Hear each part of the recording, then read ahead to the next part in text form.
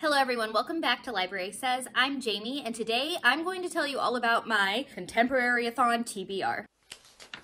So, if you saw my 2020 goals video, you know that one of them is to participate in readathons to completion, hopefully. My first one is going to be Contemporary-A-Thon, hosted by Chelsea, Julie, and Natasha. Links for their channels down below. This readathon consists of 7 different challenges, and fortunately, they are allowing us to double up on challenges, so we don't have to read 7 books to complete the entire readathon. Thank goodness. I have 4 books planned. I don't anticipate being able to read any more than those in a week. We'll see, maybe. Those are the 4 I plan on reading, so those are the 4 I'm going to tell you about today. First off, let me tell you about the different challenges. 1 is to read a contemporary with green on the cover. 2, read a contemporary from a new to you author. 3, read a diverse contemporary, and remember that this is happening in February, which is Black History Month. 4, read a backlist contemporary, something that you, I have had on my TBR for over a year. 5, read a dark or hard-hitting contemporary, my least read type of contemporary novel. So this will be interesting. 6, read a contemporary with an illustrated cover. Shouldn't be that hard, considering everything has an illustrated cover now. And 7, read a contemporary that is beloved by a member of the book community. All right, so let me go ahead and tell you about the 4 books that I have chosen for my TBR. Starting off with Eliza and Her Monsters by Francesca Zappia. This book is about a girl named Eliza who is awkward and friendless and considered weird by her peers. But online, she has an alternate identity where she creates a wildly popular webcomic, but nobody in her real life knows about it. And then the fandom of the webcomic's most prolific and popular fanfiction writer transfers to Eliza's school, and they build a friendship. But this fanfiction writer, whose name is Wallace,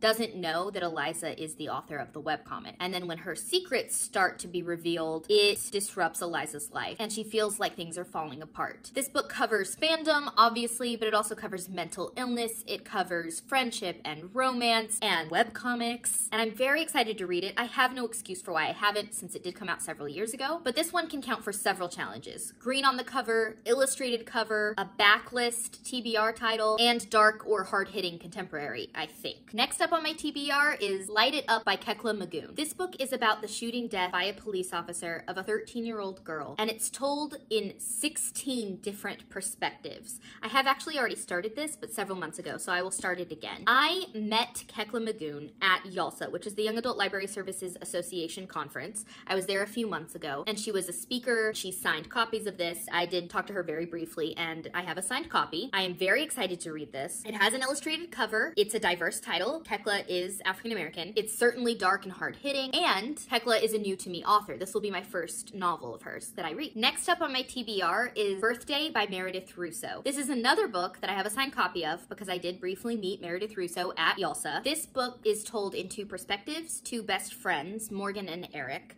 who have known each other their entire lives, literally since birth. And Morgan is transgender. They have been friends their whole life, but then maybe it turns into romance. And I have heard such good things about this. This one is going to count as a new-to-me author. I haven't actually read Meredith's other novels, so this will be my first. And also diverse, because Meredith herself is transgender, and it's about a transgender character. And then the last book on my TBR is The Last Letter by Rebecca Yarrow. This one is going to satisfy the challenge of a beloved book from another member of the book community. I actually heard about this from Steph at Steph's Romance Book Talk. She spoke about this book with such emotion, it immediately made me want to pick it up. This is about a woman whose husband has died in combat. And before he dies, he writes a letter to his best friend, who he has served with in the military, to basically go home and take care of his wife and his family after he has died. You're following that relationship, the relationship of the friend and the main character. And I have heard that this is a lot about grief. It's a lot about familial love. There is a romance, but it's not central. And I'm very excited, but very nervous to read it. Steph mentioned this book in her 2019 Best Of video, which I'll link down below. And she specifically said she thinks people who have